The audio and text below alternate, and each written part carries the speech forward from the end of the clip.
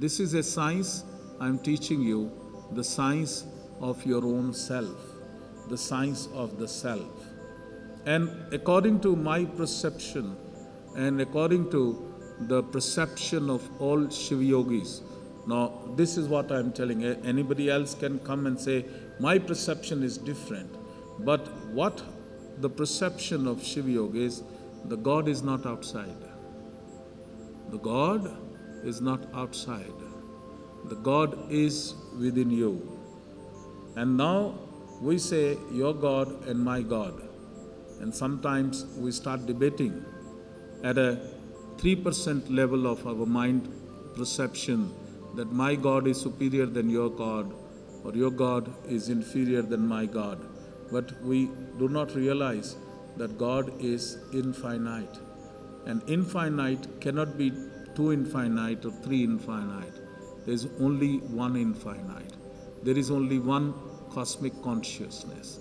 There are many, many individuals and individual consciousnesses are there, but there is only one God consciousness. That is why I say, I have the God within me, and that within me is your God, is your God. And you have a God within you. And the God within you is my God. Because the gods are not two different individuals. Whether we call it Shiva, whether we call it Narayana, whether we call it Krishna, whether we call it God, actually the God is the state of Nirguna Nirakara Avastha. It's a formless, is infinite. There is no finite, it's infinite. And that is the self. So it is the understanding of the self, it is unfolding the self.